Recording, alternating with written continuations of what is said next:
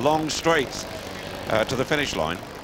So it's not going to be a question of turning it into a track race over the last 400 metres, as it would be in most other marathons.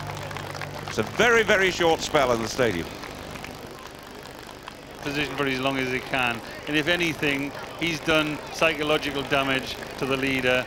He's moved alongside him now, and you can tell there the difference in the stride, the bouncy approach by Anton, and Fizz for the first time now realizes, or may realize, that his defense of his title is in jeopardy, is in question, because when the long-time leader can't shake off the follower, then the psychological advantage tips strongly in the favor of the other athlete.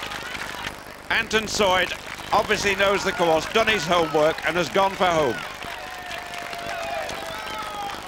Through the marble columns into this marble stadium, built for the Olympic Games, the first celebration of the modern era, and he's got it right.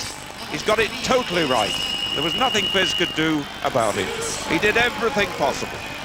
But Anton, his international teammate, on his way to becoming the 1997 world champion. Fizz, in second place, loses his title, but it goes to another Spaniard.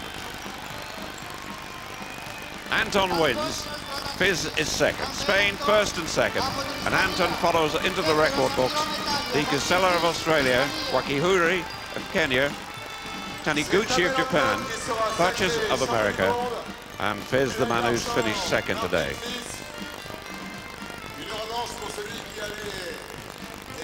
Straight the Commonwealth champion, after many, many years of trying, many years of competing at this level. He's been 4th in the World Championships in '87, 11th in the World Championships in '91, 8th in the World Championships in '95, and now I'm absolutely thrilled to see the very popular Steve Moneghetti come through here to take a bronze medal at the world level.